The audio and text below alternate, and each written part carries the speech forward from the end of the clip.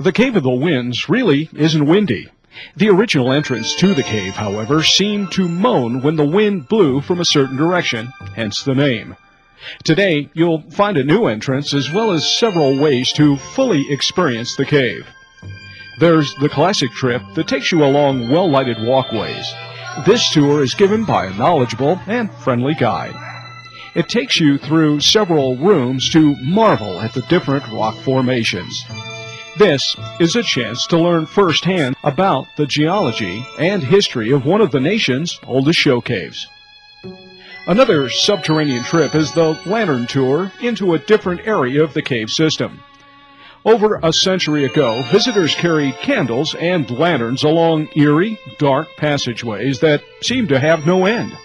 Today's lantern tour truly puts this area of the cave in an entirely different light and should not be missed. The Cave of the Winds is open year-round and is located just a short drive west of Colorado Springs.